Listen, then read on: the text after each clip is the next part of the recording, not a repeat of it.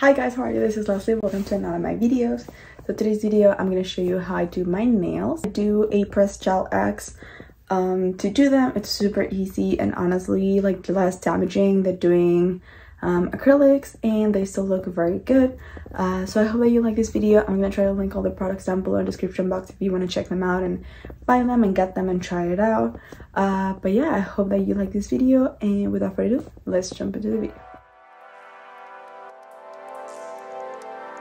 So I always start off by filing my nails just a little bit to get rid of all the shine and the cuticle, and then I start measuring all the tips that I'm gonna be using.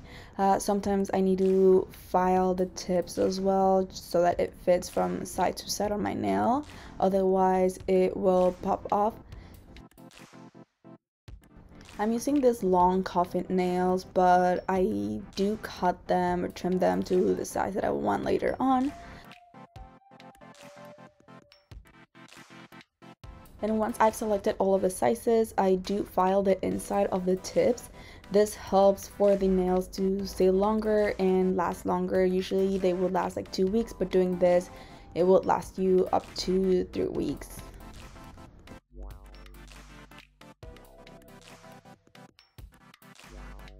Once that is done, I do apply some nail dehydrator and primer to my nails. And you can also apply the primer to the nail tips as well. This will also help for the nails to last longer and don't pop off. For the gel, I'm using this one from Beetles. It says nail glue, but it's actually gel. I do find it a lot better than the original Apres gel. I start by applying it all over my nails first, and then I cure it under a lamp. I'm using a tiny lamp from the brand Beetles, which I'm gonna link down below for you guys. And once I cure all of my nails, I go ahead and apply some to the nail tips. I only apply to the part that it's gonna be on my nail, and then I apply a little bit more on the tip of it, like wherever it goes on your cuticle, so that you can glue it to your nail. This kind of lamps, I recommend turning it on first and then apply your nail. It would just be so much easier for you without like moving your nail too much. And make sure to not extend the gel past your nail. Now that I have all of my nails, I can start trimming them. I do like a medium size, and I will go for an almond shape. So I do want to start by cutting them with this kind of nail trimmer. And then after that, I go with my drill and I file all of the cuticle area in case I have any extra gel. And it's also better so that it blends with your natural nail, and that way it won't come off.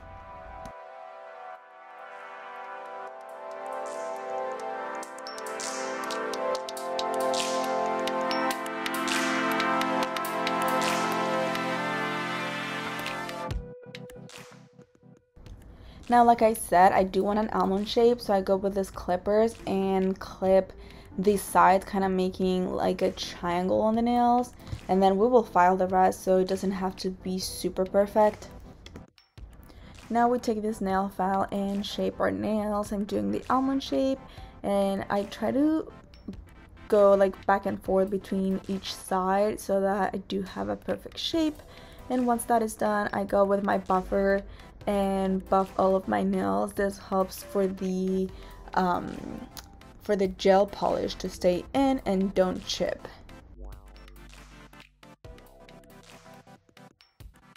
Then I go with my gel base coat, which you don't really need, but if you want your nails to be stronger and like harder, I would totally recommend that. I apply that on all of my nails and cure that for 60 seconds. And then I go with a light pink, like nude-ish kind of gel polish, and also apply that as my base. I usually like doing 2 to 3 coats so that it's not too transparent, but again, it's up to you. You can paint them however you want. Now for the design, I'm using this sage green gel polish from Beetles as well. I'm gonna link it down below for you guys. I kind of do some kind of like half circles on my nails. I don't really know how to explain it, but you can follow the video, and I'm also gonna have it on my Instagram if you want to guide yourself with a picture. I think it's a lot easier, but I start off with the gel polish, the green gel polish, and then I can switch to do white lines. For the white lines, I do use a nail art polish, which I'm also gonna link down below for you guys.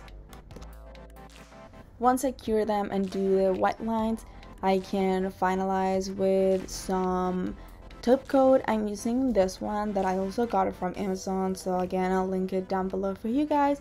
And it is a no wipe top coat. That means that you don't need any wipes or anything like that. It will be shiny and not sticky by the end. I cure all of my nails and I finalize with some cuticle oil. This is super essential for your nails so they grow healthy and faster. I like applying this at least once a day, every day, and I always like to finalize my nails with this kind of oils.